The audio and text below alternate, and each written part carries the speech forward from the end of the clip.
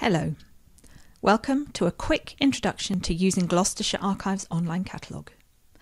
It will show you how to find out what we've got. This is a basic introduction to get you started straight away and will take about 3 minutes.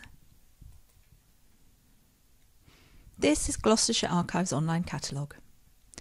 It contains brief details of all archive collections held by Gloucestershire Archives and full details for all catalogued collections. It also holds details of the local studies material held in 7 centres across the county. The catalogue doesn't include images of original items. You can find some of these on our partner sites, like Ancestry, for images from baptism, marriage and burial registers, or Know Your Place, for images of maps of Gloucestershire. The catalogue entry will tell you if there are digital images you can look at and where they are. You can access the online catalogue from the front page of our website at www.gloucestershire.gov.uk/archives.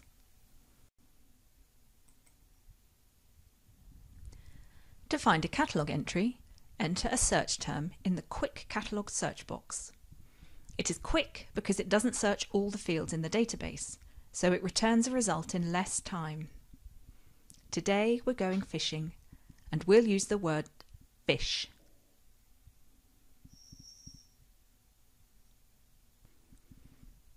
A successful search returns a hit list. Our quick search for fish has found 257 entries which match the search term. You can see the finding ref on the left-hand side. This is the unique code for the item. In the middle is the title. This gives you a little bit of information about the item. On the right is the date. This tells you the date of the item or the period which it relates to. We can change the number of entries shown on the screen, and we can navigate through this list using Next, or Previous, or Last, or First.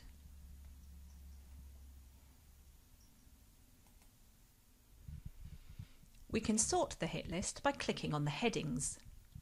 This list is sorted by title, but you could sort by date or by finding ref.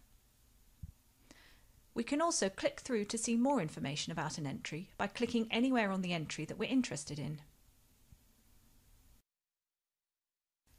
This view gives you more information about the item and explains why it appeared in your search results by highlighting the search term.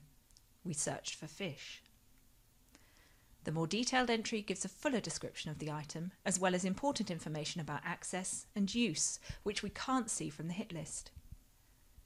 Here we see that we can access digital images of this register on the Ancestry website. We've also got some general tips and tricks to help make the most of the catalogue. You can make the text bigger, or use the text-only version of the site.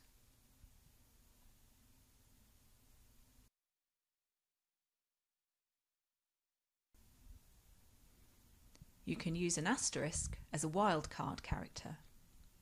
For example, BIS, B-I-S, asterisk, will return entries that include the words Bisley as well as Bishop.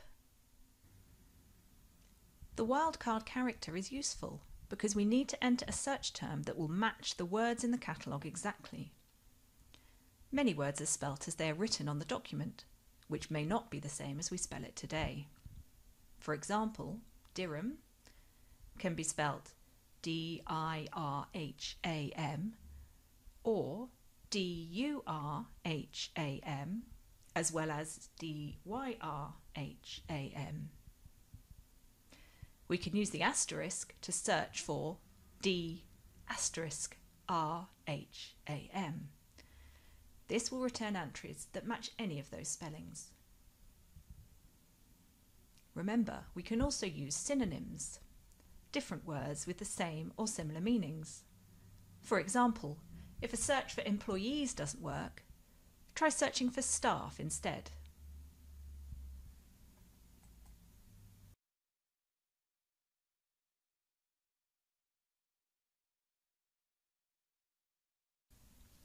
If you already know the unique number of the entry you're interested in, you can type it directly into the quick search box.